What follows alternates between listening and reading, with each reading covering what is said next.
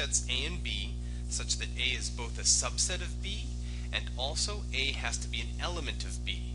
So that means our set is the set A is going to have to be an element of set B, and A itself is going to be a set. So B is going to be a set containing sets.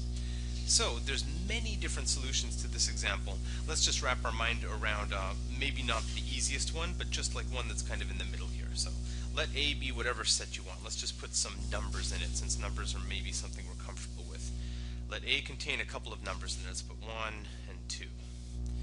Okay, now as A has 1 and 2 in it, that means that as we start to create B, we're going to want to make sure that A is a subset of B. So as I come over to B, I need to make sure that everything that I chose to put in A is also in B. So in particular, I put 1 in the set A, so I need to put 1 in the set B. And I put 2 in the set A, so I also must put 2 inside of the set B. So far I've satisfied the condition number 1. If you put anything else into set A, you would be required to also put that thing into set B, because that's how you're going to maintain check marks next to number 1. Now, to satisfy condition number 2 says A has to actually be an element of B. So notice that A is the set that contains 1, 2, and we need to have that be an element of B.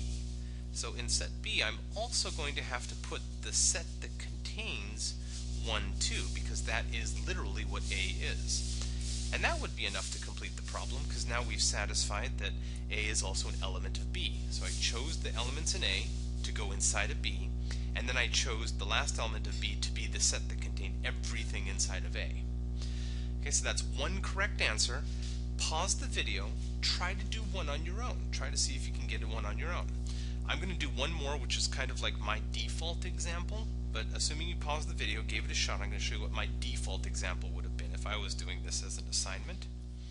I would let A be my favorite set, the null set, and then I would let B be, so I need to make sure that the null set is a subset of B, but the null set is a subset of every set. So this is going to be satisfied trivially. I'm already done with that.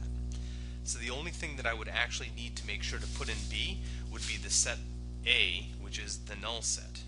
So this would be kind of the simplest example and would take the least amount of paper.